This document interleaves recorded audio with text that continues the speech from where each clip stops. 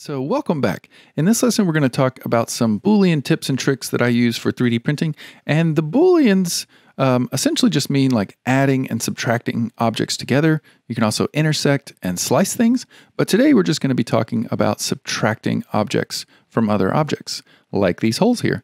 So notice, just go ahead and grab one of your spheres here. And then we're going to go into our Bool tool. So go to Edit. And if you don't see them, they're usually twiddled up right here. So just hit Bool tool. And if you don't have that there, just go to Edit Preferences. And under Add-ons, just type in Bool.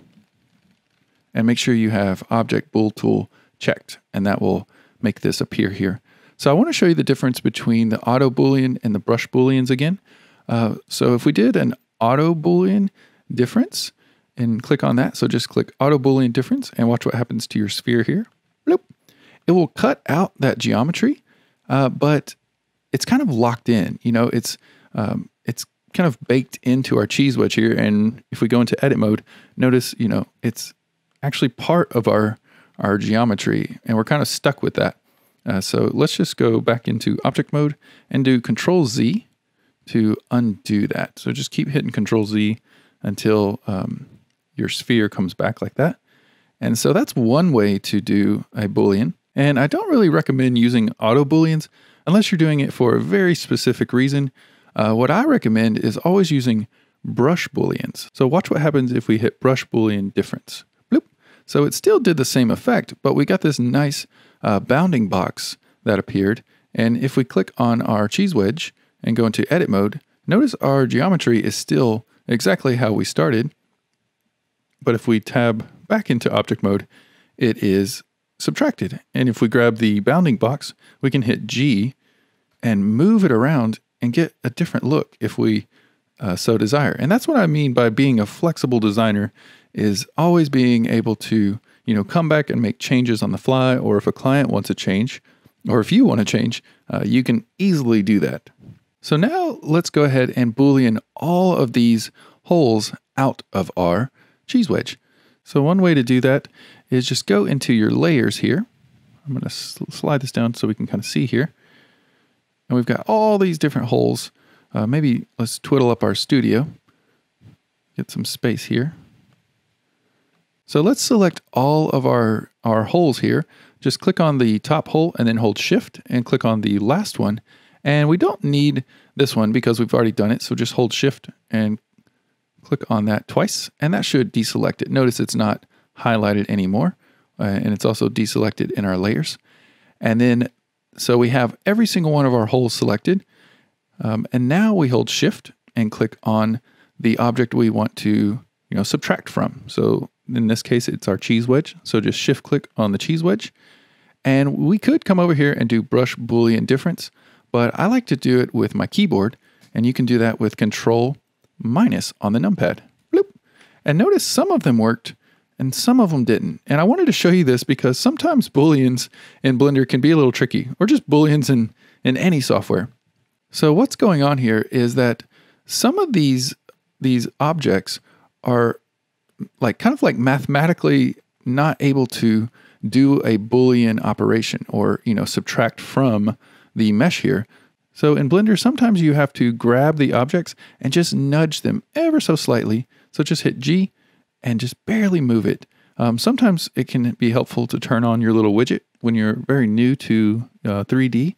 You can take these little gizmos, these colorful gizmos, and just grab on the actual arrows like this and just barely nudge it. And that usually will, you know, pop the geometry enough just to get the operation to go through. So just click on this. And another thing you can do too, there's little squares in between all the arrows that will slide it in the, you know, X and Y at the same time. Like if I grab that one, it will just slide it around on the floor. So that's pretty cool too. So just go ahead and make any adjustments on your cheese wedge here. Maybe bring it down just a little bit and just kind of play with, you know, what's going on. There we go. And just maybe push this one in. And sometimes the snapping can mess with this. So just hit Shift Tab or turn your snapping off. And that may help you just barely nudge things. That way Blender's not trying to snap things for you. in ways you're not trying to, want them snapped. And then we'll just do our last ones here. There we go. So just kind of take a look all around your object. Make sure all the booleans that you placed are, looking how you want, and just make any adjustments however you feel. And this is looking pretty awesome. You can even toggle on and off your overlays right here, these little two spheres. And that will take off these wireframes. And you can kind of get a good look at your object here. I'm going to go back to my selection tool with W. And looky there, we've got a really cool 3D printable cheese wedge. But let's turn our overlays back on. Notice if I click on the cheese wedge and hit G to move it, all the booleans, kind of disappear or kind of move around. And that's because they're not linked together. So just hit escape. And what we want to do is parent our holes to the cheese wedge. And an easy way to do that is just click on the hole over here in your layers, shift click on the bottom one, and then click and drag those on top of your cheese wedge, and then hold shift. And notice when you hit shift, it'll say drop to set parent. And when you let go,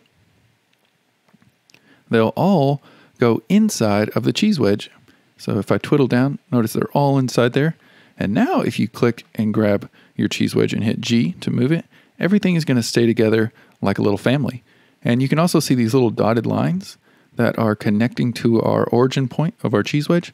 And that's just showing you the relationship, like all these little boxes are parented to this cheese wedge origin.